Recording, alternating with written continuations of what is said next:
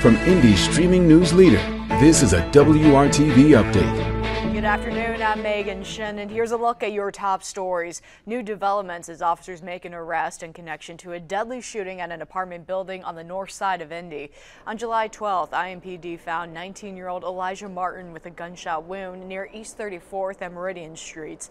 He was taken to the hospital where he later died. Detectives learned he was shot inside one of the apartment buildings in the 3300 block of North Meridian Street. Martin contacted a citizen who flagged down the officer for help, and yesterday, IMPD arrested an 18-year-old man for his role in the shooting. This week, INDOT is working to open Interstate 465 westbound ahead of schedule. In a release, INDOT says it plans to open the busy southwest side interstate stretch before morning rush hour on Thursday. That's 2 days ahead of schedule. The recent closure of I-465 are part of the process of widening the interstate to 4 lanes by the end of 2024. Drivers are asked to continue being cautious in the area as crews work nearby. Todd, it is Tuesday. How's the forecast? Yeah, temperatures are warming here. We'll top off right around 90 degrees in most locations with lots of hazy sunshine. There's just an extremely small chance of an isolated storm popping up in southern locations later on this afternoon.